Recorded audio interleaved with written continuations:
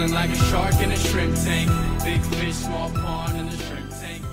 Welcome back to the Shrimp Tank here in Columbus. I'm here with our co-host John Weaver.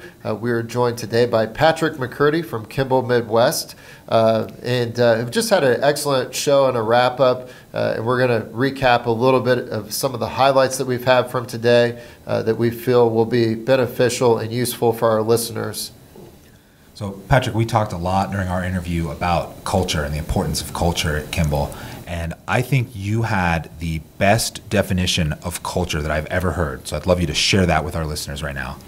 Sure. I think as we went through that, it was fun to talk about it. And that idea for us was that the belief and actions of our people are what make up our culture. And that ability to have a common language and common purpose that we use around all that was one of the main differences for us through a lot of the challenges we faced. That's great. I love it. Going in the culture, part of it is personal relationships, and I know that that's at the forefront of the success you guys have with actually your customers. What are some critical factors that you guys focus on to develop those personal relationships to give them the Kimball experience?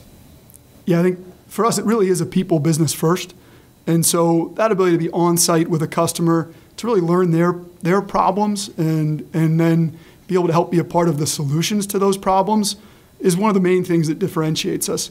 And then that ability to do it consistently. A lot of times anybody can do it once, but we're going to keep showing up. We're going to be a part of it for the long haul and really be a partner in that customer's performance. What's the motto? What's the saying? Go with the best, go with Kimball Midwest? Absolutely. Go with the best, go Kimball Midwest. There you go. And finally, one other thing we touched on that I thought was really interesting was Kimball is a family-owned business. And we talked a lot about how a lot of family-owned businesses can get kind of rigid, especially transitioning from one generation to the next. I just was wondering if you could share with the viewers right now some of the successes that your family has had being flexible despite being in a family-owned business.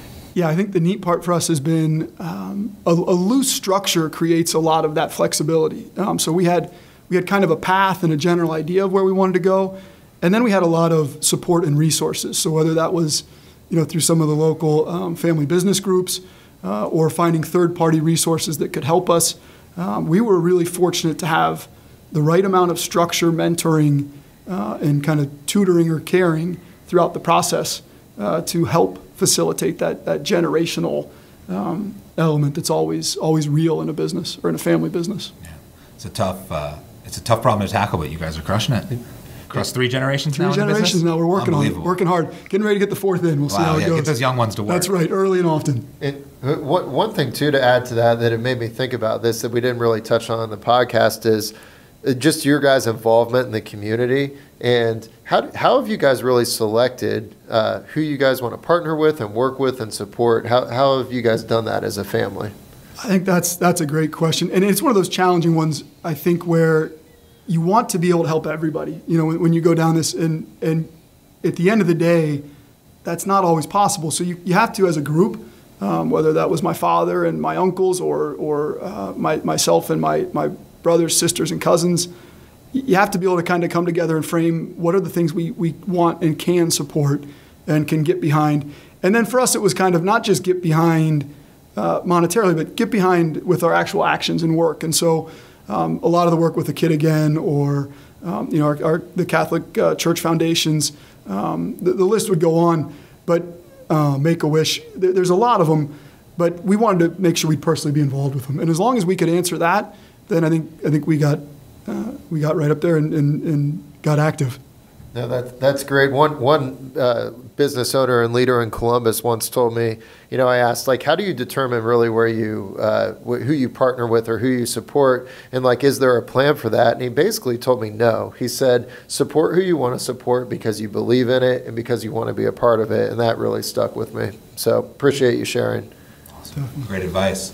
Well, Patrick, thank you so much for joining us in the Shrimp Tank. It's a great episode. I encourage everyone to go out and download it or stream it wherever they get their podcasts. Make sure you give us a like and subscription. Hit that notification bell for the Shrimp Tank YouTube channel so you can find out when our new episodes are live. If you guys want to hear more about Patrick, obviously there's a podcast. You can also go to kimballmidwest.com.